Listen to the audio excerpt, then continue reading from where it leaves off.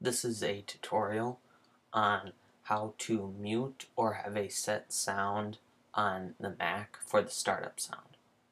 There are three ways to do this. You can either, when the computer is turning on, with an Apple keyboard, hold down the mute button.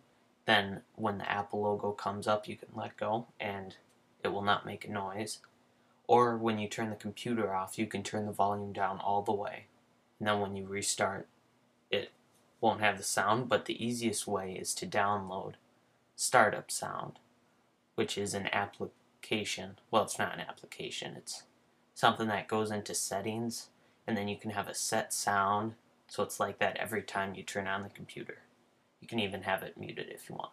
So there's a link on the screen right now, and I will put one in the description of the video, so you can hit download.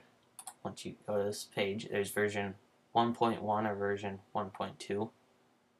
Version 1.0 is, it requires a PowerPC processor with macOS X 10.2 through 10.5.8, or you can download version 1.1, and this works with an Intel Mac or a PowerPC, and this is for version macOS X version 10.4 through 10.6.8 is what it says, but it works on Snow Leopard, and I'm pretty sure it works on Mac.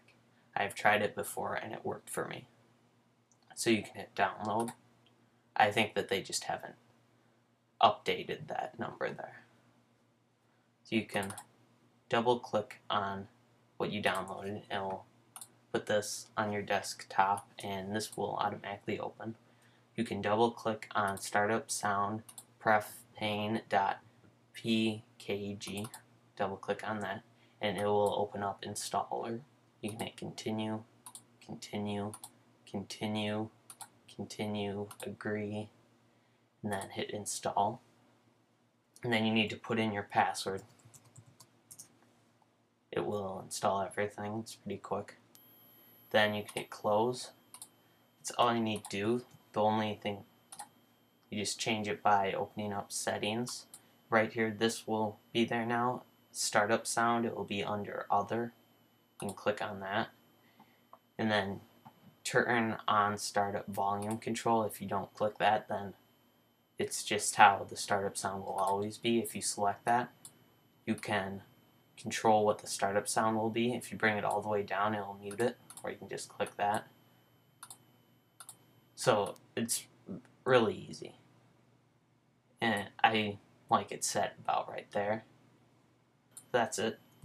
Oh, and if you want to get rid of this icon, you just click on it, drag to eject, and then let go. So thank you for watching.